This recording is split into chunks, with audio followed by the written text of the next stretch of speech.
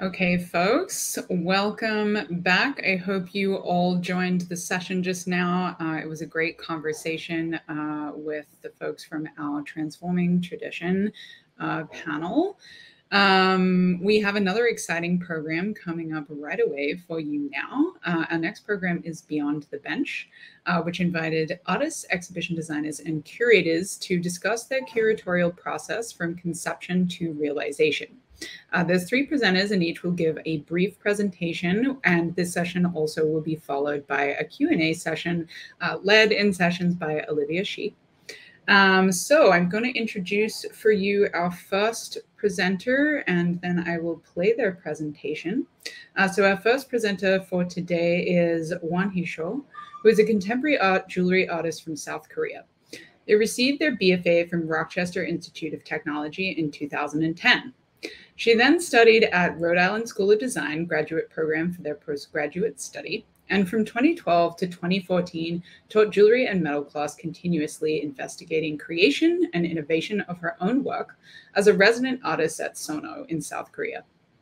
During this time, she's participated in many exhibitions and competitions that are highly respected and recognized, such as Niche, Incogenta, Itami International Craft Exhibition, Preziosa Young Award, the Cominelli Fondazione, and many, many others, locations across Japan, Germany, Poland, Italy, the Netherlands, South Korea, and the United States, and has often been selected as a finalist or winner in those events.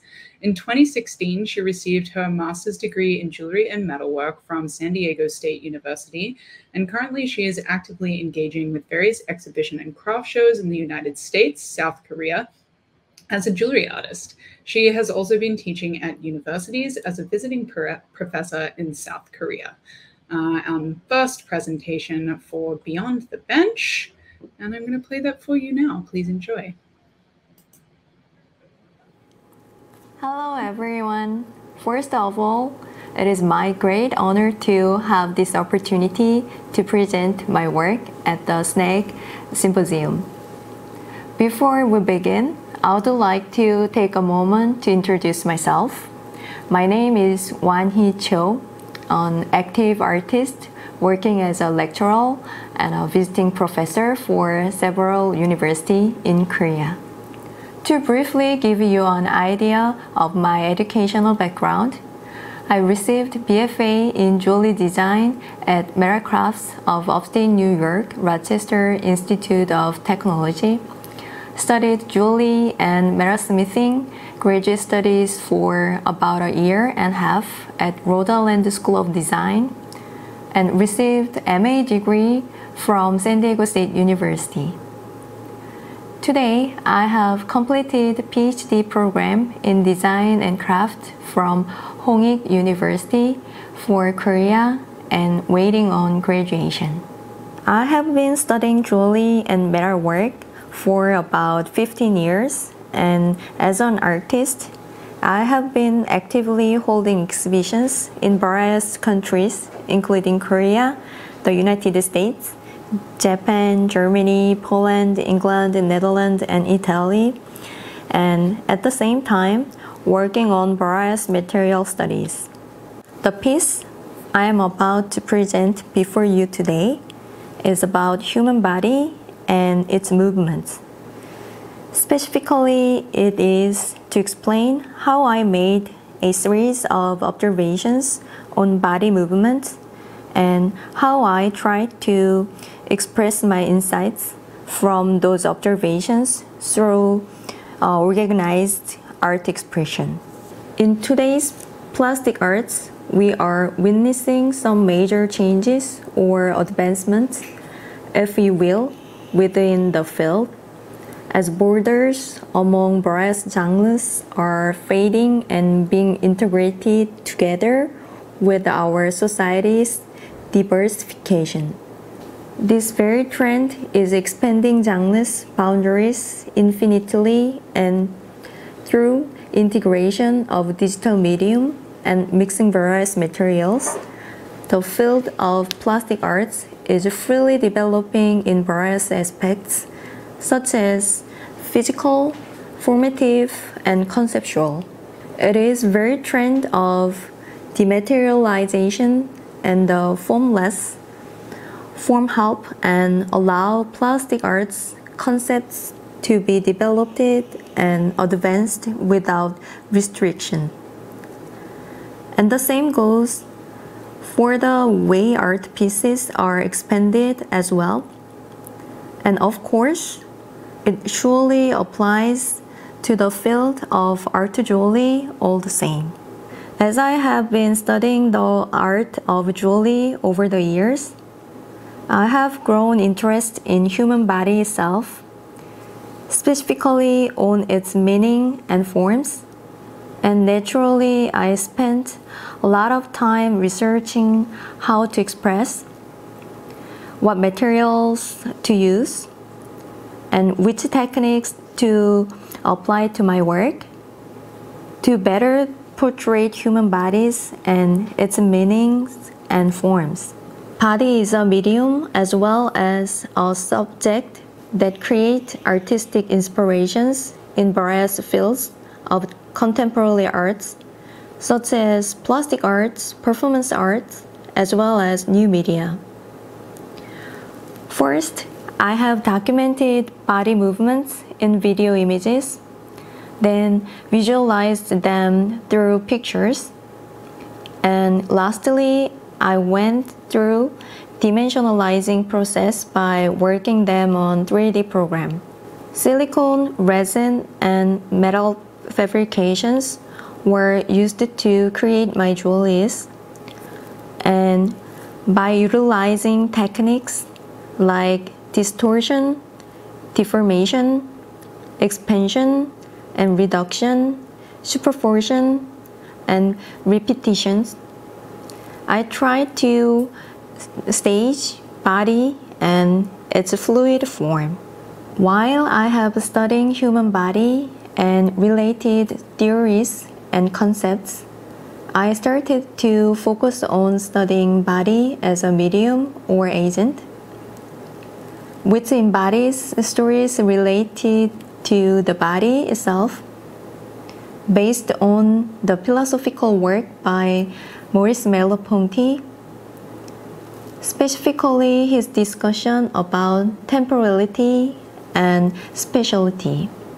For the project, I tried to study body and its created movements, then document this on video and camera. Specifically, I tried to study a model's body gestures by filming their motions instead of drawing it on a sketchbook. In addition, a series of body motions were piled up in layers to visualize various gestures, just like they do in long exposed photography. With this technique, I could formalize forms or messages created by body movements. Maybe this short video I have prepared will help you understand what I just said. The video is about 2 minutes long.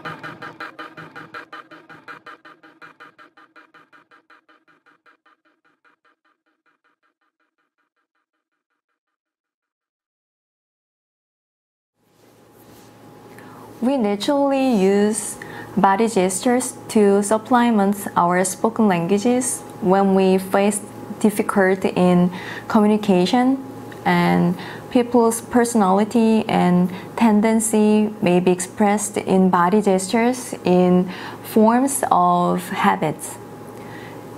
Take shaman for instance. If you have seen shamans performing rituals, it seems like they are expressed their unique languages or messages through various motions or movements. Also, when people offer respect or condolence to others, various body gestures like this gestures are used to deliver feelings. The two examples I just mentioned represent how people use body gestures or movements to express one's emotions and perceptions. I captured these motions in filled up layers with time difference on film and tried to utilize different body motions to show its abstractive visual aspects. That brings us to the second video clip I prepared. In this video, a subject will move and embody various forms like she did during the first video. However, this time, screen is installed between the subject and audience, between the subject and camera, to give both visible and invisible effects of motions to study its synesthetic expressions or representation. As you could see from the video clip, various materials like urethane vinyl, PVC vinyl, glass acrylic, silicone, fabric were used in the project. The model used these materials as a cover, or they were put in between the model and the camera as a screen to express and document the model's fluid motion. Think about the frame of a tent. The frame allows fabric of the tent to stretch. The same things can be said here. When the model created motions under the screen of a fabric or materials with liquidity, it allowed body and its shapes to extend and stretch, creating organic forms. Moisture or water drops were used on acrylics to make the boundaries of shapes go blur, and by using pattern glasses, parts of the body were enlarged, reduced, or shown repeatedly to present visual debates embraced by body shape and meanings beyond expression. In this study, media outlets, digital technology, as well as mixed materials were utilized to materialize the work in physical, material, and conceptual aspects to possibly offer a new methodology of various applications. Merleau-Ponty once suggested that the world is product that is made up from mixture of those visible and invisible. In a world we live in, it is filled with things that require our senses. For example, various information can be obtained through vision and touch. However, there is a realm we cannot express with our naked eyes. It is a world that can only be seen with consciousness. Ponty explained this phenomenological concept through the analysis of our body. That is, according to Ponty, when we come to learn a new notion We simply have to experience it with our body and gain information from that very experience to know what it is. For instance, take the concept of hot. Before we learn what hot means and what trigger the sense related to it, we simply have to experience it to know what it actually is. In other words, the very first experience with anything new for the very first time, it is simply an experience we go through with our body. It is the encounter between our body and the world, not an injection of some concept or idea or learning. My study is on these unconscious forms expressed in motions as habits. These motions are not intentional nor have planned thoughts behind them. By covering a body with a silicone screen or staging a visual effect by locking up a body inside transparent resin, I tried to build up body movements in certain time window as one big record, as if connecting all the dots, connecting all the movements as one like they do in long exposed photography. I tried to create an abstractive form or figure. All these things I did were to show aesthetic aspect of our body movement that is different from expressing motions in directive ways. As you can see from the image, the model's limited motions on a turntable were repeatedly connected to express the continuity of time. I tried this same technique to create a brooch by putting together layers of human shapes created from various motions. I could drive various abstractive products of body forms using overlapping technique as well as continuity of time. In this study, I used various mediums like photography and filming, and instead of carving or casting sculptures, I utilized the digital technology like 3D program to create and express forms. And lastly, through various material studies, mixed materials were used to suggest a number of visual methodologies. In addition, the work from my Invisible series from the video were created in hopes to possibly give a new light on the meaning of a human body and its relationship. By utilizing new technologies such as 3D printing and image processing techniques, I hope that Invisible will go beyond from just showing artistic expression of a human body, but it will actually expand in various aspects that: 1, it can give aesthetical value to formative expression by applying, modifying body forms. And 2, it will give new conceptual and artistic meanings or insights. That is all I prepared for today's presentation. Thank you for your time.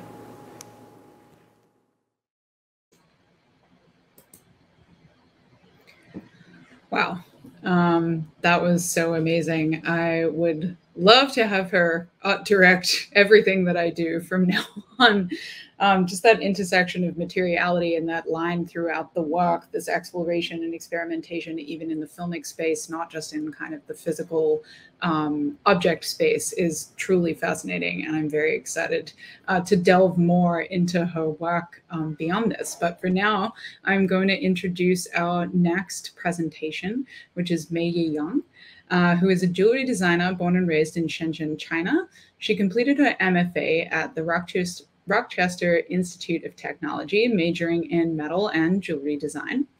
Meiyi is dedicated to pursuing her passions in life. She draws inspiration from the minor details that are often missed when living life too fast. I hear you. She has a deep interest in fashion and garment design. This allows her to go beyond the traditional metalsmith mindset. Fashion allows her to explore new creative boundaries and implement new ideas and concepts within her work. She firmly believes that the mind and body are creative platforms that enable expression and growth. Jewelry design serves as a catalyst to convey her ideologies and development. I'm now going to play her video for you, so enjoy. Hi everyone, this is Meiyi. Thank you so much for having me at Beyond the Bench. I am more than happy to be here, sharing my very interesting and amazing experience about how to host a jewelry exhibition. This is a lot to talk about. There are always some common stereotypes and misconceptions of Chinese culture when people are talking about Chinese jewelry. Only very few things was acknowledged. There is always jade, beads, everything dragon, but we're definitely more than that.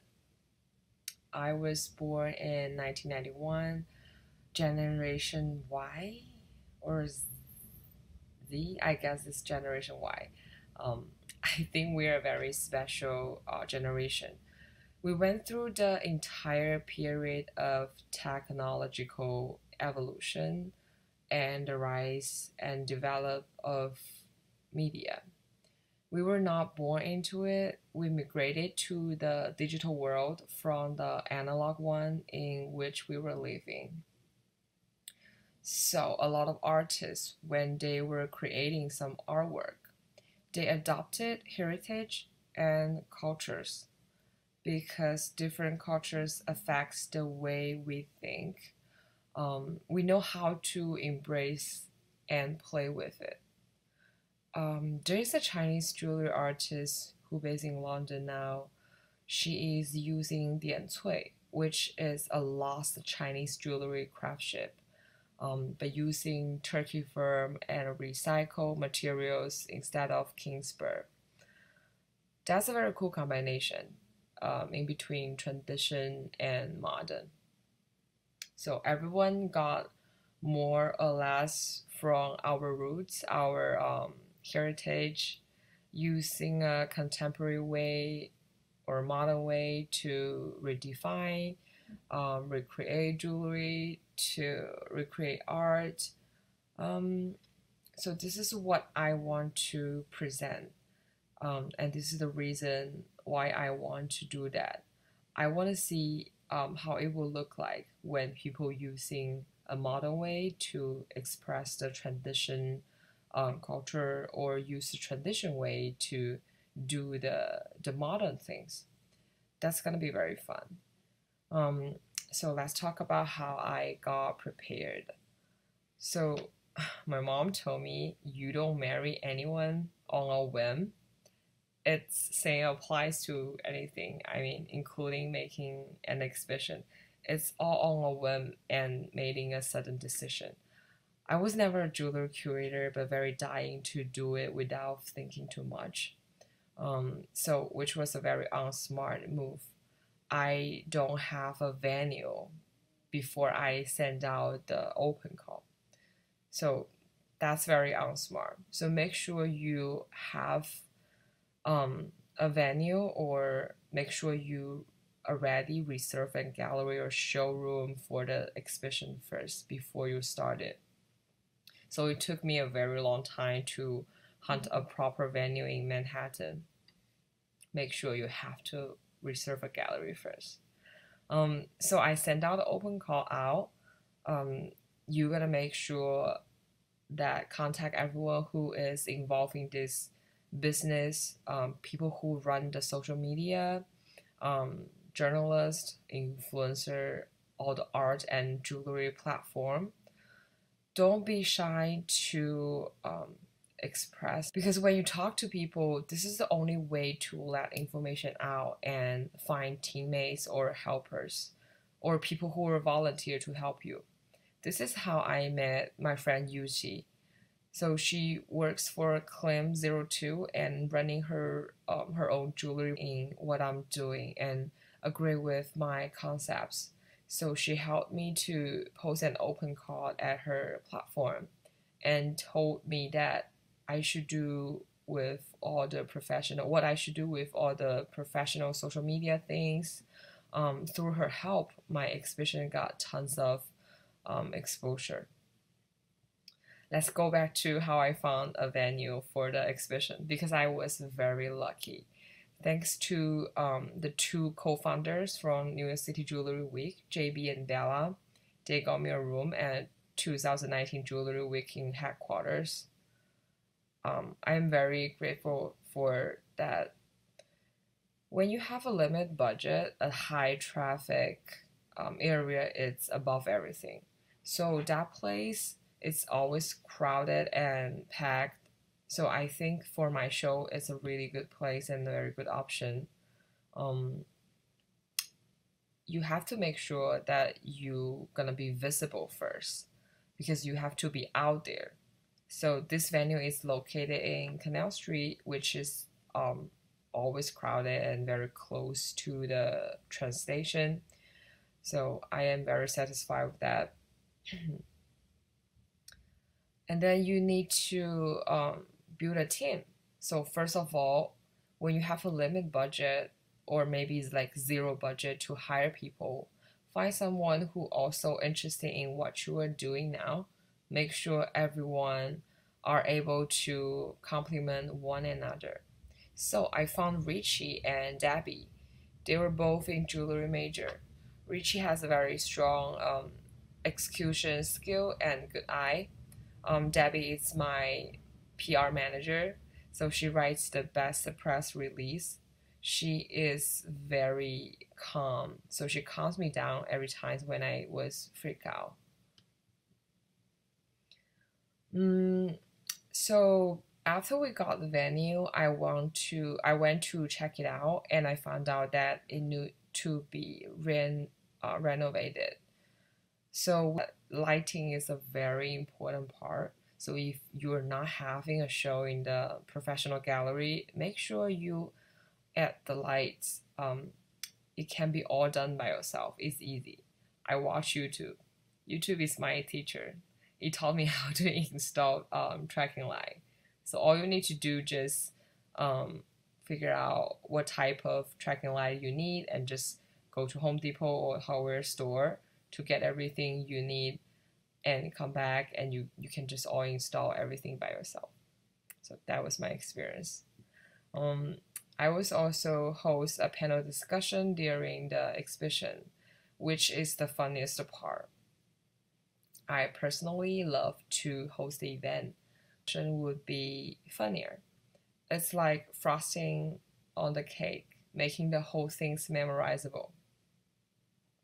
My college professor, Leonard Urso, told me that I should always bond with my community because they're powerful and always can back you up.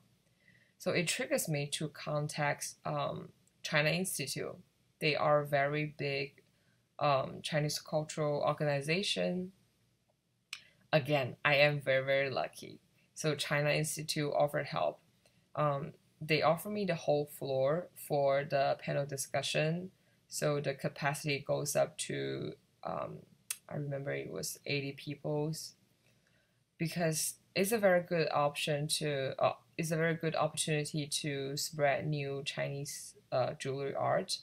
I would definitely not waste any chance of that. So I also arranged a little showcase and networking before the panel gets started. it was for the artist who wasn't in the exhibition, and some art school student. They're able to networking with everyone and presenting their art pieces and concepts. Speak of bonds with my community. I got a lot of sponsor from my Chinese community. I am very thankful. I asked Junzi Kitchen for help, see if they can cover the food and drinks on the opening day and panel day. Remember, food and drinks always brings joy to people and gathering people together. So don't forget about it when you going to through our show, and make sure you get food, you get desserts. And all the prints, like all the brochures, all the poster, all the postcard, they're from cloud printing. They offer me tons of high quality prints. They are fast, very responsible. Prints are important. You have to have enough quantity to support you to the end of the show. So make sure you got enough prints and good quality prints. And also, the flower vendor, Branches in Blooms, offer free flowers to all the audience as a gift. And R&B Exotic Car Rental, they are the operator for the event. And my jewelry community as well. Brooklyn Metalworks and New York City Jewelry Week, they helped me to spread my open call and spread all the updating information about my show. When I asked for help, they say yes without any hesitation, and didn't ask to pay back. So that moment, I felt the power of community. I couldn't have done it without it. Let's talk about a panel discussion. So I invited 5 panelists with us. They are from different background. So there's jewelry designer, accessory designer, educator, and investment people who are doing investment banking. It helps people look at jewelry from different perspective. So you're gonna talk to the panelists and discuss with them before the discussion. Ask if there is any question they want to answer, or if there is anything they require to talk about. So that will be very important to communicate with them before the panel gets started. And some of the people, they're very talkative. So as a host, you're gonna have a timer and always watch out the time, like giving everyone chance equally to talk to. And you have to leave like a little bit time for the Q&A section, because I'm pretty sure there's a lot of people, they have question to ask. Last but not least, I want to talk about what I did after the show opened. So as a curator, I have to remember every art pieces, the description about every art pieces, and work with every single artist, because I have to figure out what they want to present, because most of them they wasn't based in New York, so I have to present it for them, and it will help buyer and or audience to get as much information as they could, helping people to know the art pieces and create the sales. And secondly, you have like get all the payment ready, like using Square or Zelle or PayPal. Just be ready, because you don't want to miss any sale. And try your best to contact the artists who were based locally, and let them come to the exhibition to represent themselves. I am not a professional curator, so there are a lot that I have to learn. I don't think that my 15 minutes sharings covers everything, because they're selected. I have a lot of things I would love to talk about. So please Instagram DM me if you have any question. It could be about exhibition or my own artwork or Chinese.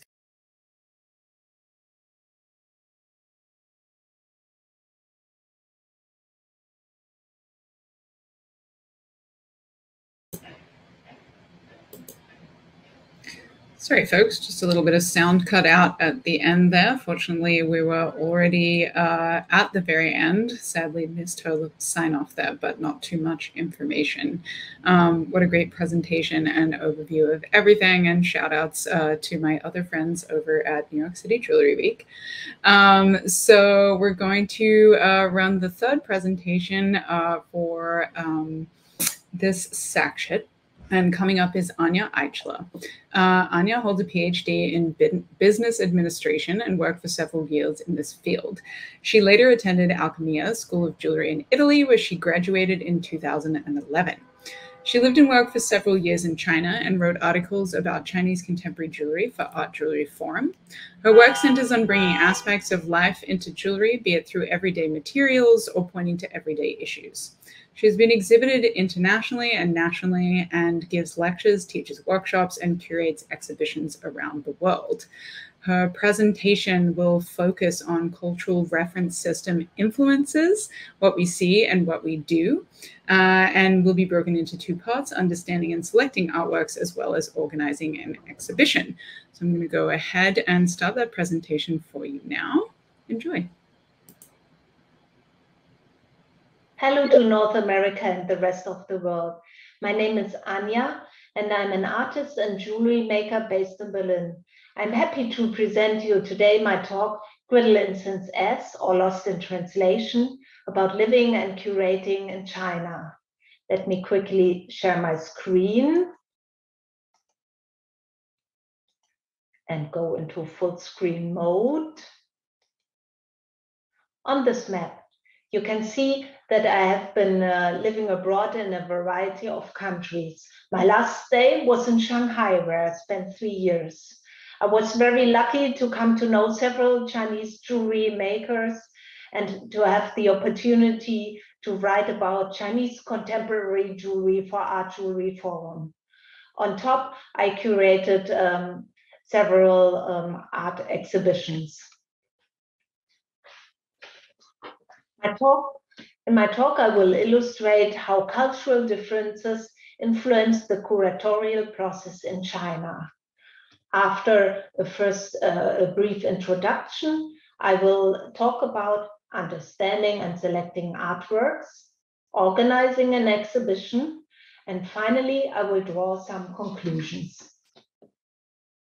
This is what the Pudong area in China looked when I arrived in 2011. Already back then, the city had a skyline like any other megacity in the Western Hemisphere. Moreover, quite a few people spoke English. So on the surface, the city didn't feel as foreign as I had expected.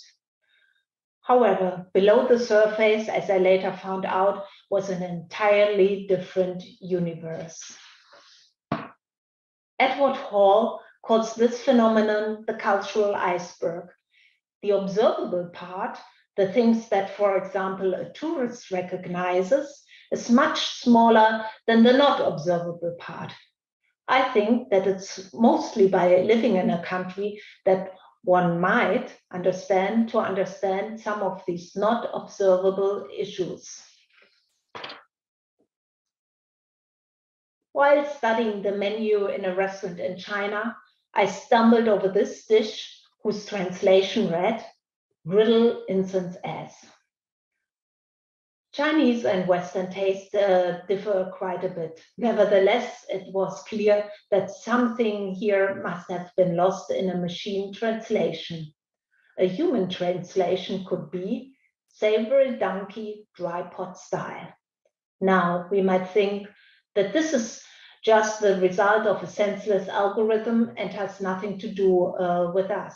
However, during my stay in China, I wondered that if we don't reflect on our proper cultural iceberg, might we also act like a senseless algorithm?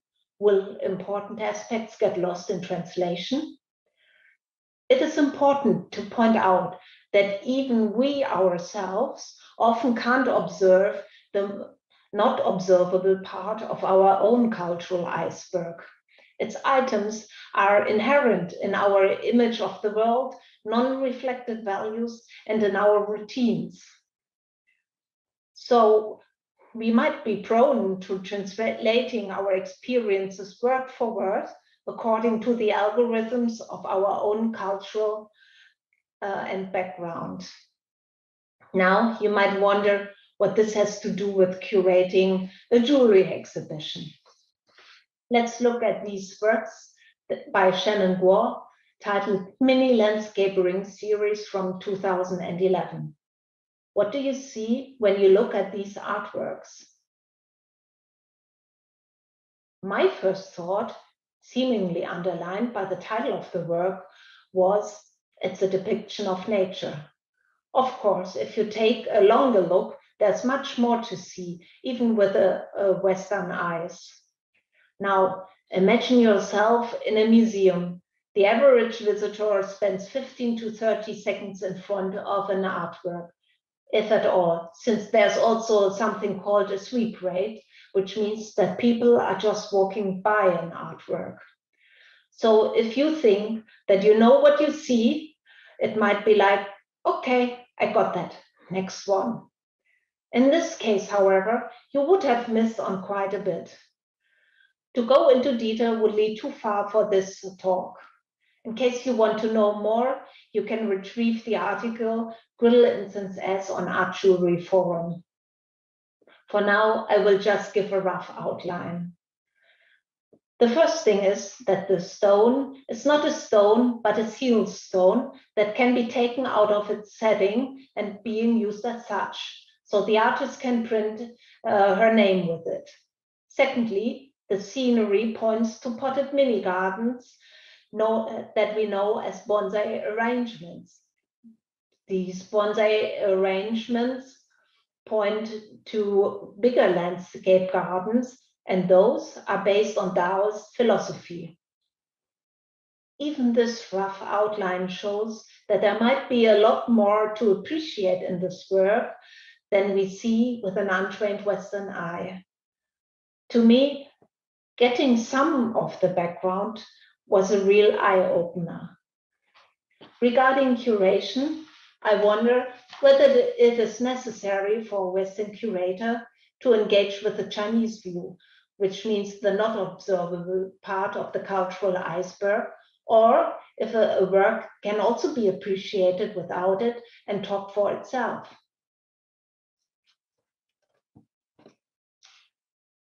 From my point of view, co-curation with somebody from China is a good answer to the question posed before, since it means teaming up with an expert. My partner in Shanghai was Shannon Guo. She's a US-trained jewelry maker, directs the craft department and the jewelry and metals program at the Shanghai Academy of Fine Arts, and back then was the owner of Two Cities Gallery in Shanghai. Our two exhibitions, Natural Jewelry in 2013 and Distant Relations in 2014, were based on our friendship and rooted in the spirit of bringing together jewelers' works from China and the West. Since Two Cities was Shannon's proper gallery, staffed with trained and enthusiastic personnel under her supervision, everything went really smoothly and it was a big pleasure to work together. Another project came around when a friend arranged a contact to assist organizing a jewelry exhibition in China. My task was to enlist Western artists for applying for the exhibition, to be the contact person in case of questions, and to act as an ambassador and tour guide for those who were invited to come to China. Looking back, this project was like a lens that bundled several cultural differences into a focal point. One difference is what Alexander Thomas calls the task versus the relationship orientation of a culture. In task-oriented cultures, the primary means of achieving one's goal is to skillfully managing tasks and time. So a good or successful person is one who gets the job done efficiently.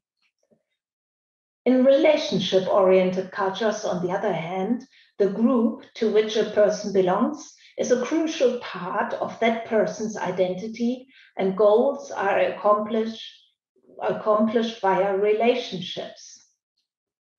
Putting some names of countries into this spectrum, and we see that among the task-oriented places are Germany, the US, or Scandinavia. Others like France, Spain, Italy, or others are in the in-between spectrum, and truly relationship-oriented places are China, Russia, Japan, and others.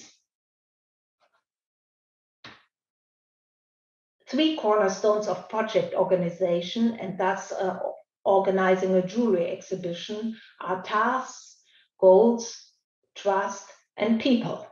In task-oriented cultures, the most important point is to set tasks and goals and make a plan. Having done this creates the trust in being capable to manage the project details. After this, you staff your project. In relationship-oriented cultures, the most important part is to establish and cultivate personal relations to create trust before starting out on a project. This given, any exhibition project with an international team and international participants potentially comprises a set of different to even contrary expectations and behaviors. Another cultural difference, very vividly illustrated by Yang Liu in her book East Meets West, concerns hierarchies. In Eastern cultures, bosses have great authority, influence, and respect. A Chinese boss typically expects employees to take orders unquestioned. The effects on the work in an exhibition team are obvious. In case that there is a boss even higher up in the hierarchy than the exhibition manager, these issues might also influence the exhibition setting itself. Because if this person decides, for example, that the date of the exhibition or the exhibition venue is to be changed, that's it. People will start reorganizing. Relating changes like this to Western people, like the participating artists, is far more difficult. Dealing with problems. Westerners tend to take the most direct approach to problem solving. Problem solving in Asia is a bit more complex, and it may involve an indirect approach. At some point during the organization of the jewelry exhibition, all deadlines, like the notifications of participating artists, were missed for more than a month, and that was pre-corona time. There was no information to be had how the project would proceed. It just seemed dead. The Western side was worrying and complaining. The mood and the enthusiasm for the project were deteriorating rapidly. The Chinese side remained silent while being busy solving the problems. Eventually, things started moving forward again. Shortly before the opening, the invited Western artists arrived in China. The prospect of the coming days was still unclear, and some people complained about this since, for example, they had plans for sightseeing on their own or just wanted to be in the clear what would be happening. I had no information to offer, and I felt a bit helpless and embarrassed. The day after, the schedule was revealed. This anecdote illustrates another cultural difference. About emotions, Westerners show their feelings far more clearly than Easterners. The norm in Asia is to hide displeasure, especially in front of superiors. So finally, the day of the opening had arrived, and we were allowed to take a peek inside the exhibition hall before it was open to the public. The huge doors opened and the exhibition just looked great. In the following days, we ate together, we explored the city together. There was enough time for private plans, and everything dissolved into happiness. The Western artists returned home full of praise of the event. It was a success. Lesson learned. The Chinese are very pragmatic and willing to work extremely hard if necessary. If you think it can't be done, it can be done. If it is, respectively, you are important enough. Now for the conclusions. The process of curating is deeply rooted and influenced by social and cultural structures. Curating can be a way to enter a different culture and to reflect on one's own. And in relationship-oriented cultures like China, it is really advisable to know people personally to build up trust before starting out on a project. Thank you for your attention and see you soon.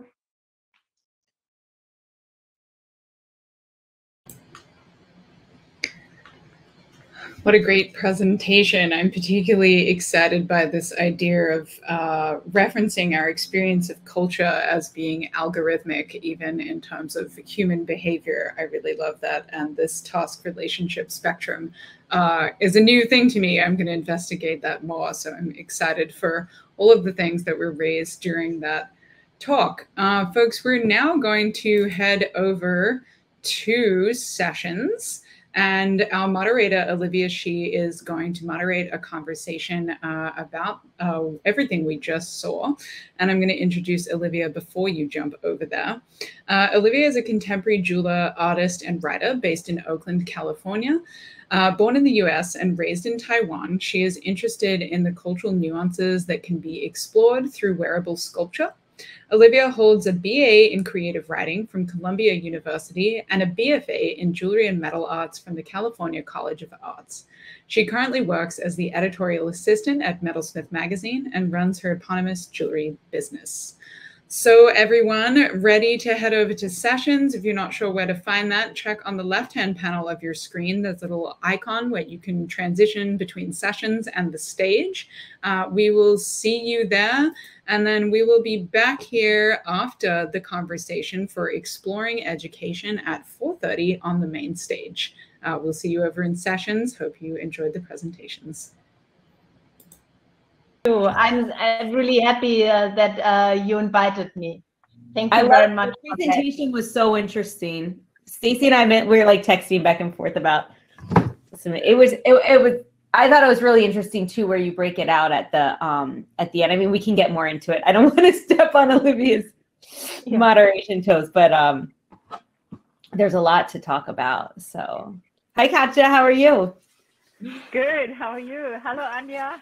Hello, Katja. So just before we get started, Anja and I had also curated some exhibitions together in Munich. Had nothing to do with Asia. Yeah, I love being a co-curator. Oh, Katja, you froze.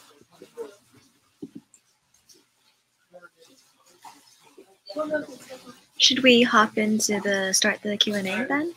Yeah. Okay. So hi everyone, I'm Olivia and I will be the moderator for this Q&A session for Beyond the Bench. First, a few housekeeping rules. If you have your microphone on, please remember to turn it off so we can hear the speaker clearly. And secondly, if you would like to ask a question, please type it into the Q&A box. And you can find that by going to, let's see, session at the up top right corner. And underneath that, there will be a Q&A tab you can click and you can type your question there. Another way to ask this question is just to type, I have a question, and I will call on you, and you can unmute yourself and ask your question. And if you would like to ask your question yourself, please remember to click the blue button that says share audio and video so that we can hear and see you. And finally, if I accidentally skip your question, just please enter it again into the Q&A box and I will get back to it as soon as possible. So to start us off, I would love to ask Anja a question. You are a well-known jewelry artist, and I was wondering how you found your way to curating exhibitions. I think, yeah, when I came out of Alchemia studying, I had a really good friend there, Gabi Veit, who's also, well, of course, jewelry maker, and we wanted to have an event at Schmuck. And you all know how difficult it is to get into the official exhibition. So since the chances for doing this were small, we decided we would have our own exhibition, and we had one in at a bowling alley in Munich in a restaurant. That was very fun, and since then I just stayed open for it, and especially for co-curating, because I think doing it with somebody else it's more fun. Yeah. Was it more challenging at the same time? Or like, what was more fun to co-curate? I think you have two brains involved, and each other, I mean, it gives more ideas and yes, more ideas about artists, more ideas about how to promote, how to write the concept and everything. It's just, it's more fun. It's also a chance to learn a lot from somebody else. So, for example, when I co-curated with Katja, we had this big, one exhibition was the big one between 12 artists from Europe and 12 from the United States. And it is clear for me that Katja knows the artists in the United States much better than I do. So, yeah, that was an advantage, and everything. It's just more, yeah, well, also fun in the process of doing it, I think. I get it. That's how this came together, right? Because we had a group to work collaboratively, and people have those ideas that you don't have, and you play off each other. And it really, yeah, love it. I really enjoy the idea of pooling resources and kind of sharing different perspectives. I think there was a research that was talking about scientific papers and the teams that had more diversity within their team in terms of just like age, gender, and race, or like different countries' nationalities, they would produce more papers, and the papers would be thought of as better quality because you had all those different perspectives coming together. Mm-hmm. And let's see, do we have any questions? Okay, I have another question for Anja. So, why do you think people should care about contemporary jewelry or art jewelry?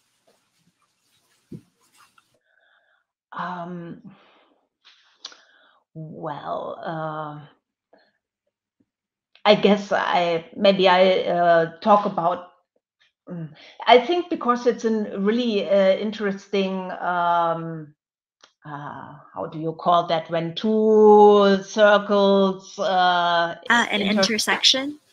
An intersection between art and jewelry, because well, if I talk about jewelry, especially in Germany, people always think about the pearl necklace and the golden brooch and everything like this. And contemporary jewelry is so more for me. It has this interesting ideas lying behind it, and yeah.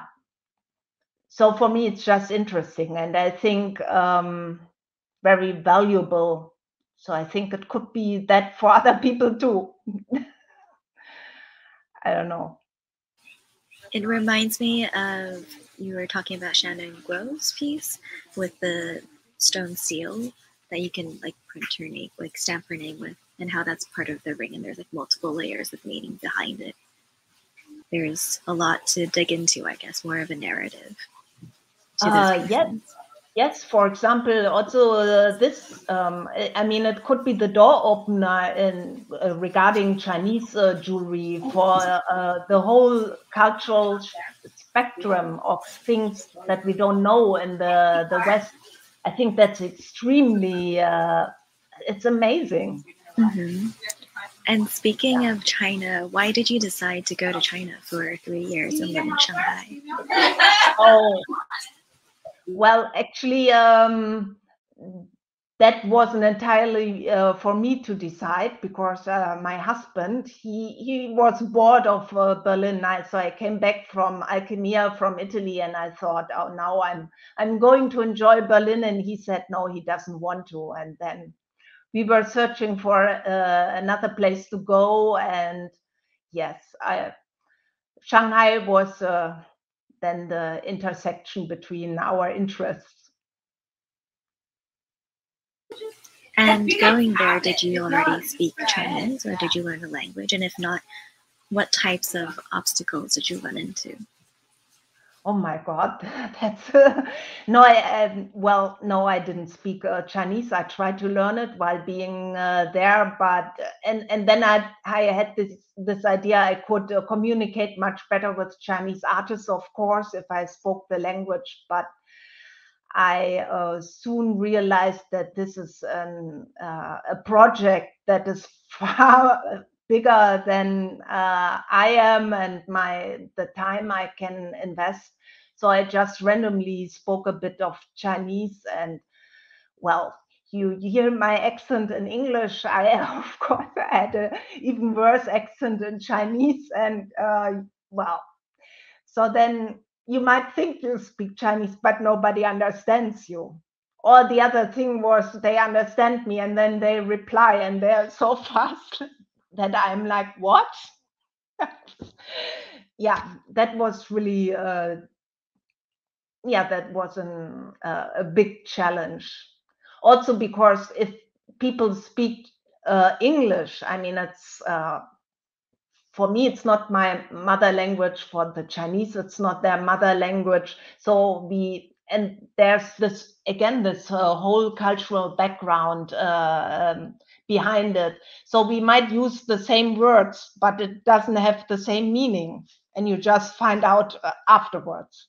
So this, interestingly enough, connects back to WanHee's talk about sort of body language and like gestures that we kind of unconsciously do to communicate, and her interest in that.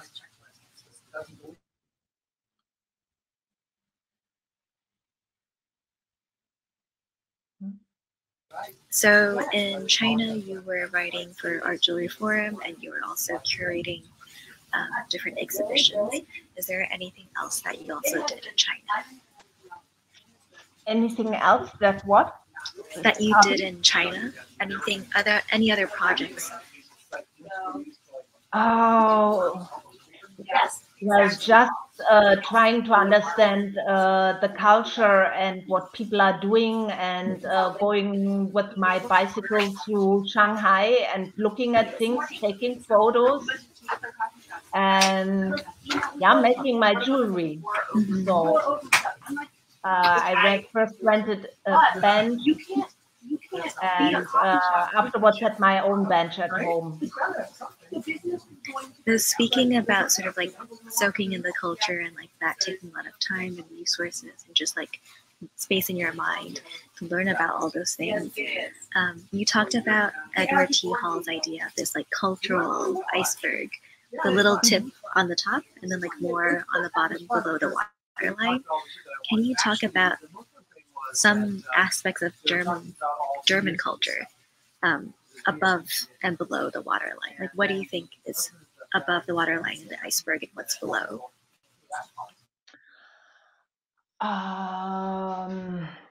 Well, I mean, since I also lived for some time in the United States, I have some examples. So, for example, what lies below the waterline. If you go to a party in Germany, it might be very well that if you don't know anybody, it's really hard to come to know people because they will stick together in a group and stay in the group. So that's kind of difficult. Well, in contrast, in the United States, I never experienced being on my own at a party. Then I noticed that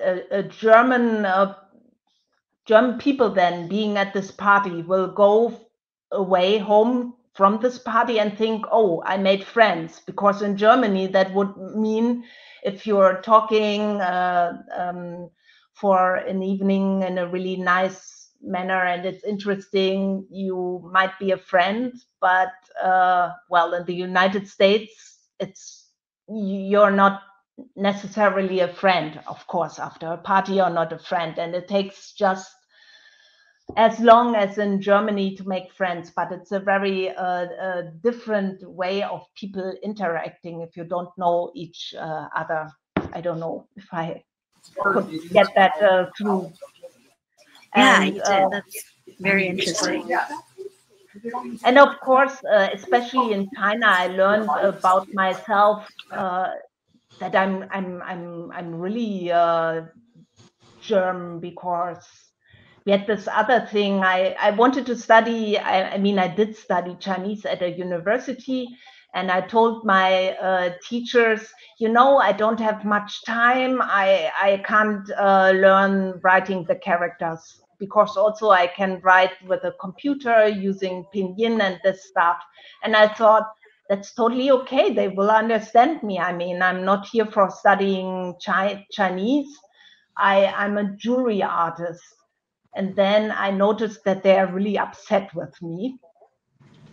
And I asked my Chinese teacher and friend, why? Why are they so upset with me? And she said, oh my God, you're so German. And she started laughing. And I was, what? Why am I German? And she said, you would never say no to your teacher. You don't do that, and but then if I say yes, I have to do it. And she, no, you say, I will do what I can do. I will do my best. And then you don't do it if you don't have the time to do it. So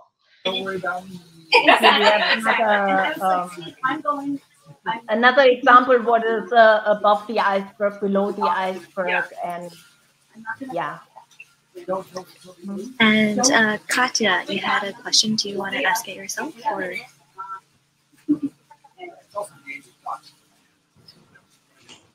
Okay. Yeah, I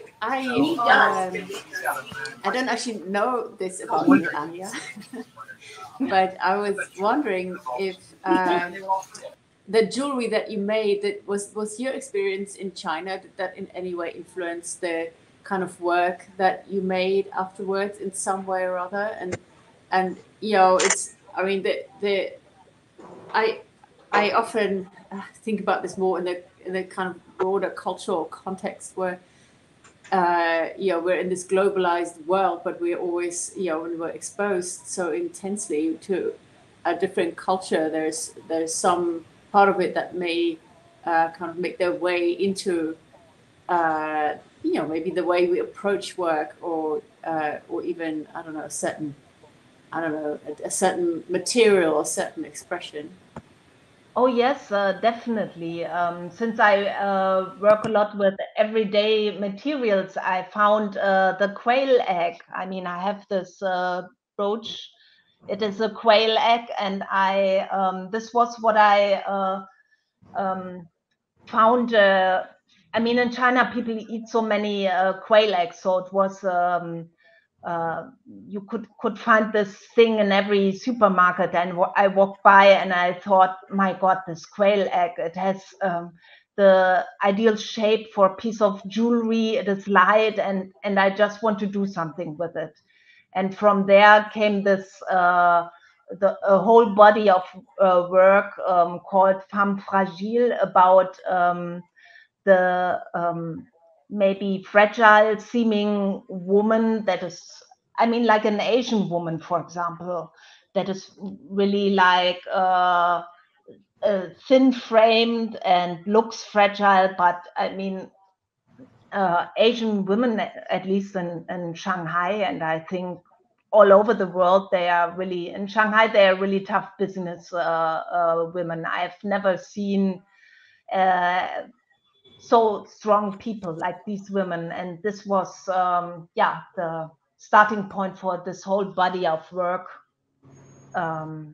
Yes, and also the work I do now with a little pumpkin, a gourd, bottleneck gourd, or gourd, it's called. That also comes from China. So I was very influenced by China. And Stacy, Stacy has a question about culture. Would you like to ask me yourself? Sure. I was just wondering about, like, there's where you're moving away from, when you're creating an exhibition, you're moving away from just like throwing stuff on a pedestal, and the display is so important now to an exhibition. How do you go about, like, this culture effect, the way exhibition displays are created? How do you go up with the artwork or the theme affect the way you design the displays in the space for the exhibition?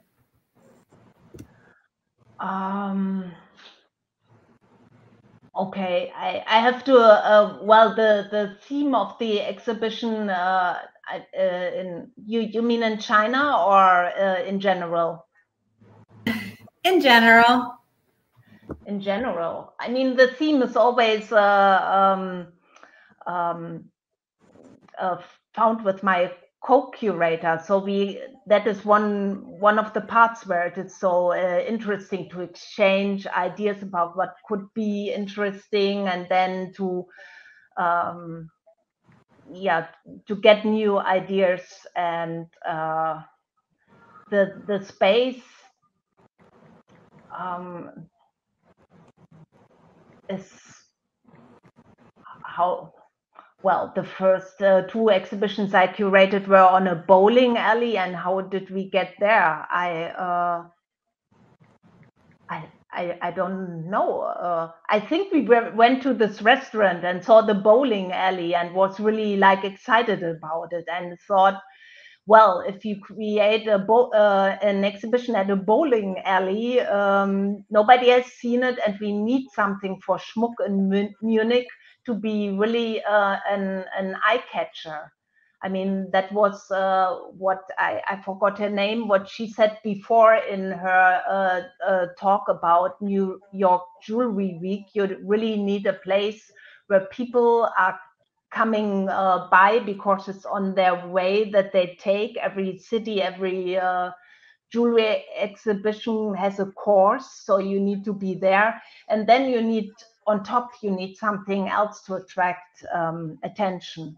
So that was for the first two exhibitions. The other two were, there was an exhibition space, which was very convenient, and a nice one on top.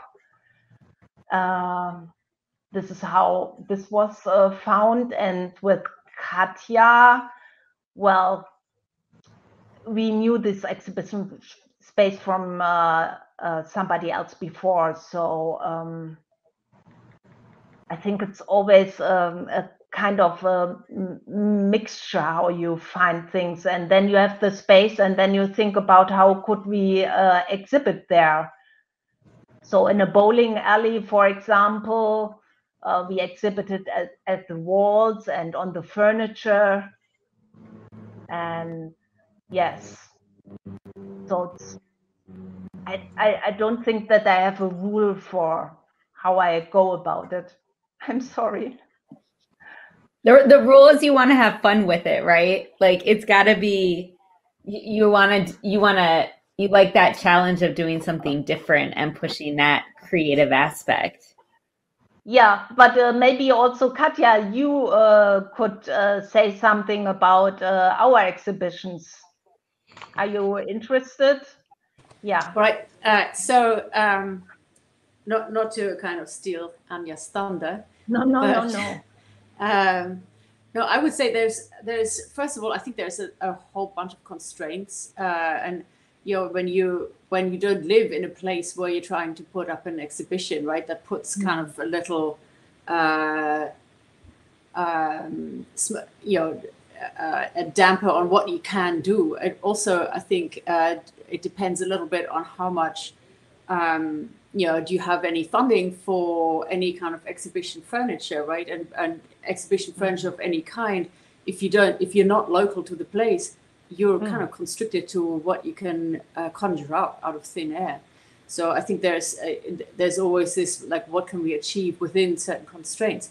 But then our two exhibitions, I would also say, were quite different in nature, but it's always, I would say, the display is always directed by the like Anja was saying, by the theme of the exhibition, what you're trying to highlight and where you're trying to point people to, I think it's always you want to make sure that the whatever you're using does not take over the work.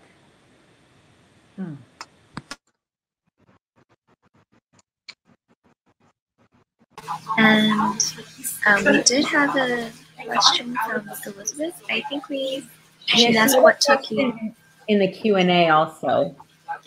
Yeah, she asked what took you to China initially, and I think Anja answered that question a bit earlier.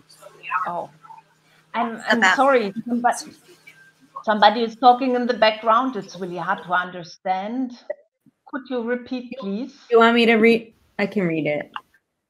Okay. Okay, so Elizabeth wrote, what took you to China initially? Was it to learn about Chinese jewelry, or was that just a happy result? And if you talked about it, she missed it. And then she also asked, oh no, this was a comment about thinking about security and things. I think you did touch on that earlier. Yeah, well, coincidence took me to China. But it was amazing. It was an amazing adventure. So coincidence is great. Sorry, I'm reading them in the wrong order. The newest ones are on top. So it says, she answered that, thanks. How is it to be back in Berlin? Are you as engaged with jewelry as you were in China? Yes, I am. And I'm also engaged with art and the art scene in Berlin. But well, to answer this question, when I was first back in Berlin, it was a shock, because I thought I moved back to a village. From Shanghai to Berlin, I thought I'm back in a village there. Shanghai is so high energy, and Berlin in comparison is very slow. Nice, but slow. Yes, and I'm doing jewelry and art. And we also have questions from Andrew in the chat. As a maker, how was it to create in another place? Did you make a lot of work when you were away, or was it more of an idea gathering process until you were back in your studio? Yeah, that was a big question that and I did some research before I went to China, and I found a jewelry school that prepares Chinese students to go to study in the UK in the afterwards. And there I rented a bench, and from there were some people that I could get to know, and they helped me to find my way around in Shanghai. And from there, yes, exactly. So I worked there. I first rented a bench and then bought my own workbench and tools and opened a studio in our apartment. And Sharon, I think you had a question as well. And then I think the other presentation is going to start in a few minutes. Am I wrong? Oh, no, there's time because there's a break. So 4:30. So continue on. It's, you know, it brings up, I think, a big question that I see and have seen at lots of exhibitions. And it's in a way similar how I see how people photograph their jewelry. It's a similar issue because on the one hand you want to show it in a sort of unusual way, but the whole environment might just take over. And that is, you know, how do you want to be creative, but in the end, it's really not about the installation. It's really about the work, and how do you manage that is, I think, every time is and it's also culturally defined. I remember, you know, like I'm from Holland originally, way back, minimalism, you know, and when I moved to the United States and I started showing a sofa, I would say less is more. And people would say, oh, you don't understand. We're in America. Less is not enough. And more is not enough. So it's culturally, you know, here in the United States, people want to see a lot. When I look at images, for instance, of exhibitions in Korea, very minimal in general. And yeah, maybe I'm old-fashioned. But it brings up every time a very interesting aspect, I think. You want to do something creative and maybe innovative, but do you know what I mean?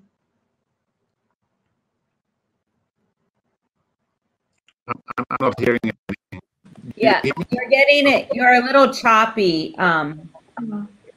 but I think we can hear you. I don't know if anybody wants to respond, or did anybody not? Well, I also have thought about that a lot, and I do find that a display can elevate the work that is maybe beyond something minimal. If it's done in a smart way and that really honors what the work is all about. And I think it may be slightly different depending also on the exhibition, the theme, and how much work is actually being shown and the diversity of the work. The more diverse the work, I think it gets a little bit more complicated. But I think a smart, interesting exhibition display can be also really helpful. But I do understand that we've all seen exhibitions where we might go, well, where's the jewelry? Or what about the jewelry? Mm-hmm. The same as I mentioned, you know, when I get certain, or you know, you can see it in magazines, but also images that I get from artists, and they use a model, and the model is so unbelievably dominant, you know, with lots of makeup, lots of body showing, and lots of makeup, and the jewelry just disappears. And I ask myself, like, what is this image really about? So, I think it's also showing jewelry on models. It's also really interesting, and to my mind, in the fashion, in the way that it's done in the fashion, often the jewelry is a little bit. I always think that when like the Met Gala, and it's all about the fashion, and then there's a little, oh, look at this little blingy thing, right. And it's but it's really. It's hard to really kind of make that a showpiece, and it's partly related to the fact that jewelry is so kind of personal and maybe a little less showy. Often, I mean, you're talking about sort of more like fashion jewelry, which I understand is a different category, but often, yes, you're right. That client yesterday, and this is nothing new, and she says she buys clothes, and she said since I've known her for I don't know, quite a number of years, she said to me yesterday, I buy clothes now, but I look at them and Oh, we lost him. Sharon, we lost you. I don't know if you're even here hearing us. There is one question in the Q&A. It says, you talked about Alexander Thomas's idea of people being task-oriented and relationship-oriented. So which one are you, and why do you think that is? Well, I found out the latest while being in China that I'm task related. I'm an typical germ in this regard, I guess. Yes, that's yeah. This is how it works here.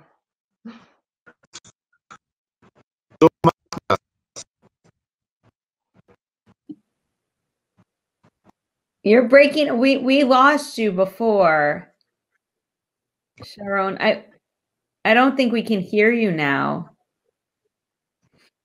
Maybe try to reload the page.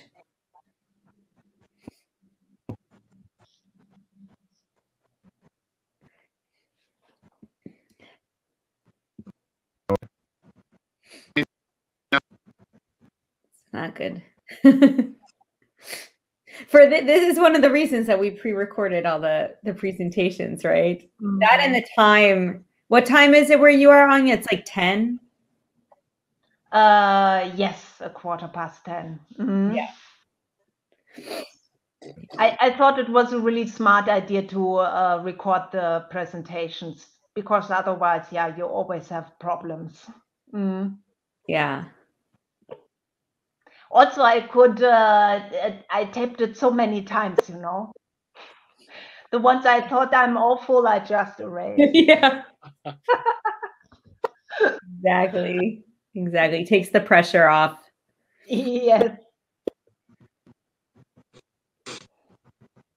Anybody else have Actually, questions? I have another question. We sort of touched on that a little bit in the previous session panel. And I know, Anja, that you've been also interested and involved a little bit, and it's a shame that Sharon just dropped out again. But we had talked about this kind of cultural exchange in terms of students visiting, and you said that where you rented your bench, that was a school that kind of prepared students to go and study in the UK and I don't know, the US maybe as well. And I wonder, you know, we had sort of touched on at the end there a little bit. There's such a kind of influx in the direction of the West, which of course had for so long kind of dominated the field. But I wonder if, in your experience, is there like somewhat of an, you know, like an opposite movement that, you know, maybe students from the West might be interested to join programs in, and I'm just going to ask China because that's what you might know about.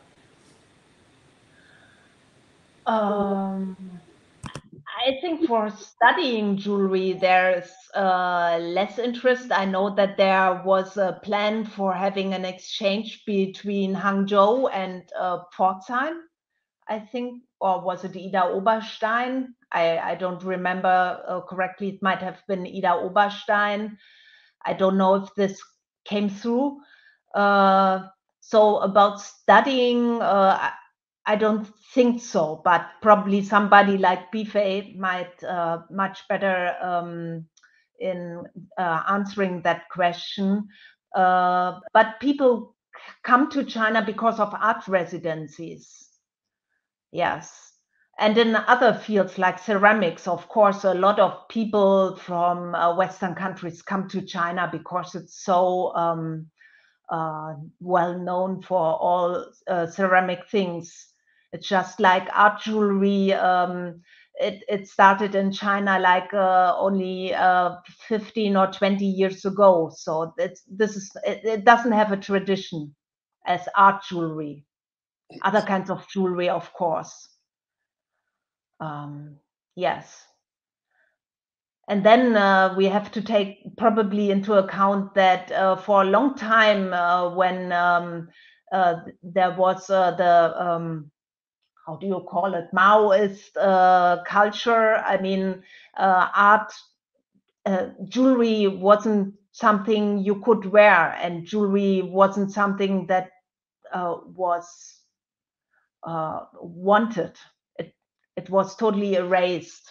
So I think all these are points why probably for art jewelry, I don't know. I don't think many people come to China at this point, but this might change soon.